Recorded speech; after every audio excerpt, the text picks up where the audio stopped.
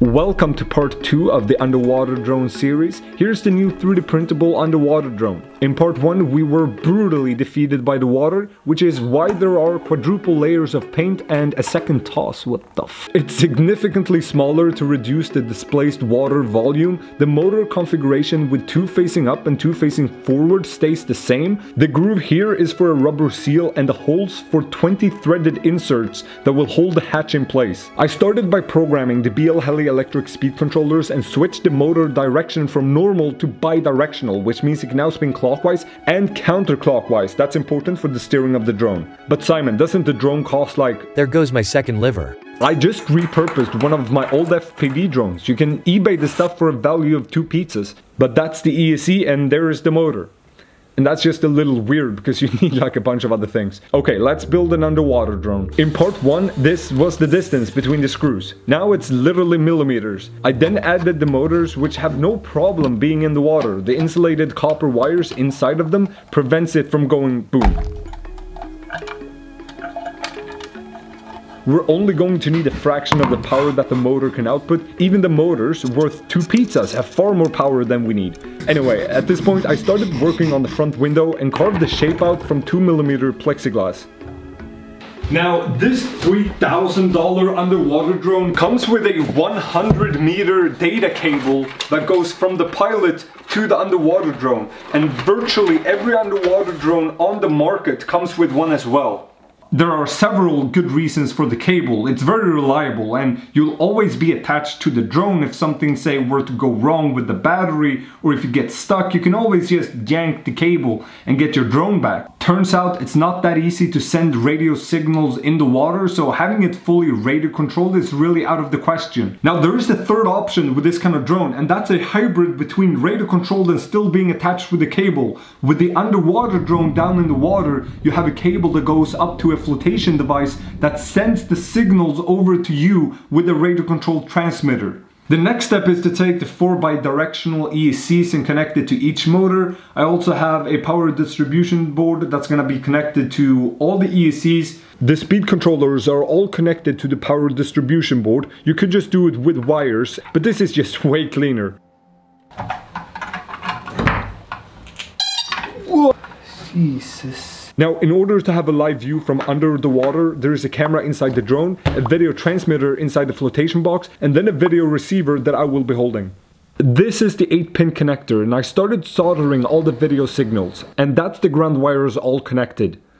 The PDB is powering the camera, and the video signal is going to the 8-pin connector. You see the number corresponds to the motors 1 through 4, the FPV cam is number 5, do whatever with these wires 6 and 7, then a common ground is number 8. Okay, the Ethernet cable got 8 wires too, so I assigned a color to the number it was soldered on. With everything working, I glued the front window in place and could finally test it in the water.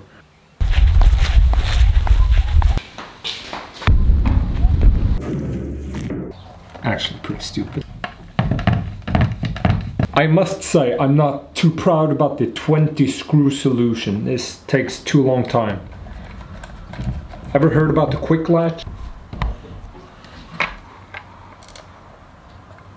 I had calculated the volume and the 1.4 kilograms would have to come from the battery and metal we would add later. It wasn't a surprise that it wouldn't sink, but what was a surprise was the freaking ocean. Okay, I'm starting to rethink this entire configuration because it ain't gonna work.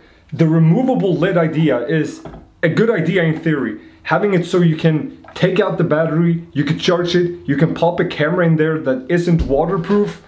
I have a go. The lid with a 3D printed seal and 20 screws. I printed a solid lid that's slightly bent from the heat in here. With the battery permanently inside, we can have a little switch and a connector on the outside so we could turn it on and off and charge it all from the outside and then seal it shut with this lid and epoxy. There is 0%, 2%, 12% chance that water is gonna get in. To rule out anything else leaking, I left it partially submerged for 1 hour and no water came in. So I came up with a way to charge it and turn it on and off from the outside, and started by cutting 2 holes. I connected a XT60 connector to the positive wire of the battery and the second XT60 connector with a bridged connection. The backside is epoxied to hopefully make it waterproof. Call me crazy, which my doctor already did, but I wasn't planning on routing the balance connector of the lithium polymer battery to the outside. I'll just tuck it in. You don't actually need the balance connector to charge a lithium polymer battery. You can just connect the charger to the positive and the negative terminal. But that's why I have this connector here. If I do go ahead and unplug it,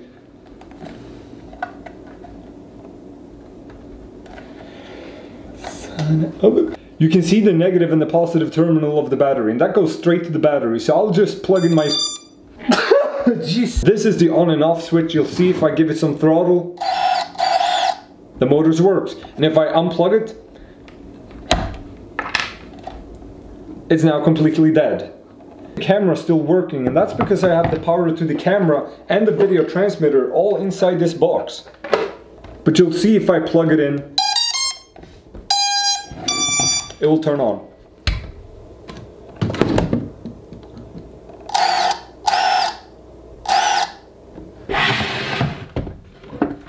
The 2 batteries are mainly for the weight to make the flotation box more stable. One of the batteries goes to the video transmitter with a big heatsink to delay the inevitable overheating. The same battery goes down to the BEC that takes the 12 volts and dials it down to 5 volts for the receiver.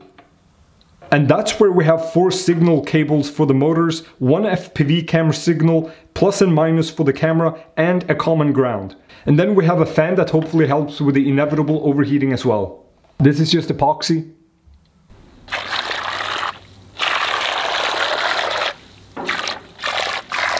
The steering worked fine, so I could add the battery and some more weight before sealing the hatch.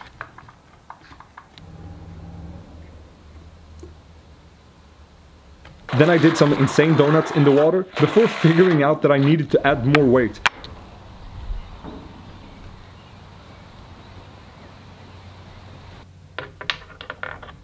I had to add 156 grams, so I went to find some scrap metal that I could cut. That's close enough. PCBWAY offers the best custom PCB prototyping services, but did you also know that they do injection molding, 3D printing, laser and CNC cutting? With their instant quote feature, you can simply upload your model, in this case a 54mm impeller for my electric surfboard. You can choose from SLA, FDM, and SLM, which is a laser melting a metal powder to make metal parts. They also have an instant quote feature for their custom PCBs, so go ahead and try it right now at PCBWAY.com. Okay, we have arrived at the nearby lake that do contain water. So I made it so she barely floats, which means we will have to give some forward throttle for it to pitch down, and so that we can give some forward throttle in order to go down into the water. Now here's the flotation device. I did put a rope on it, so we do have that level of security.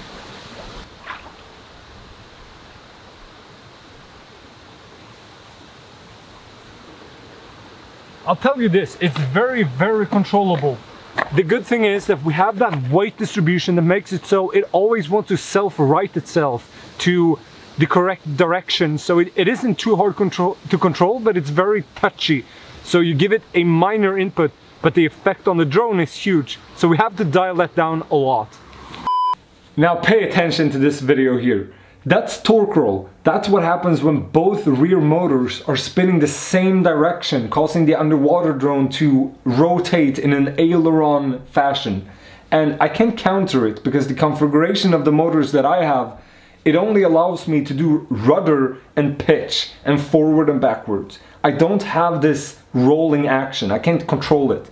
And so all we have to do is what every drone on the market does, which is having a reversed, normal propeller in order to counter torque roll. All you have to do is go to mirror mesh and mirror Y, which mirrors the propeller. And now all you have to do is on 2 motors, you have to swap the connections so they spin the other opposite direction. So now they spin opposite directions but still push water the same way. A quick test.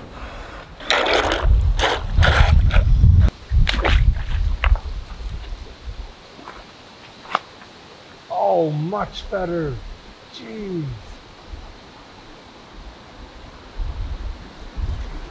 Dude, that was exactly what I was looking for. It's working so much better.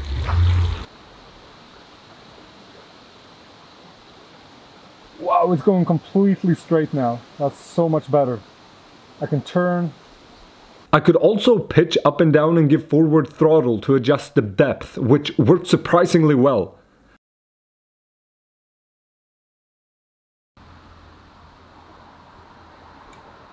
There's a potato NASA difference in quality between what the GoPro records and what you see all the time and what I see live from the onboard video. So let me show you the difference right now.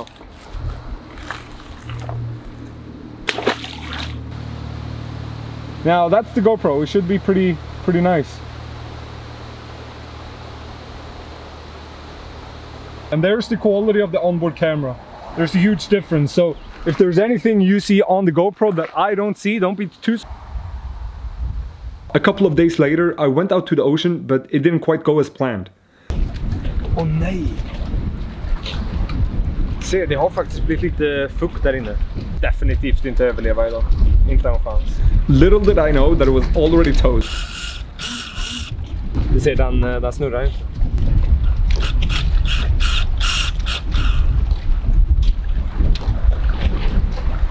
Se, nu är någonting fel, för nu går propellrarna utan att jag gör någonting. But I still wanted to capture something, so I threw it in, and this was all we managed to get on video.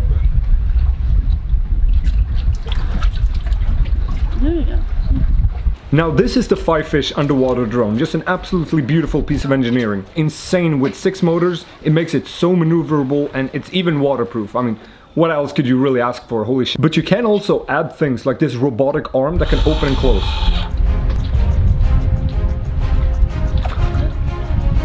I dropped in and found 2 crabs fighting.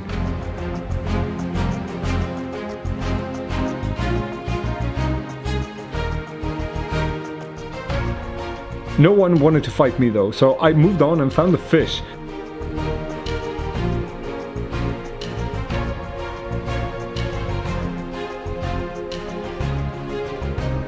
And this is what the live view looks like.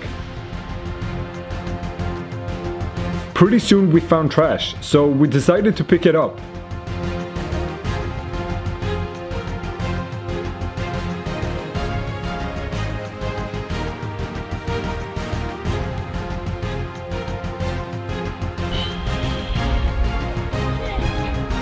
Depending on how the thrusters were aimed, it could sometimes make a massive cloud, so it was often easier just flying pointed straight down. We also found a can of Coca-Cola that must have been there quite a while.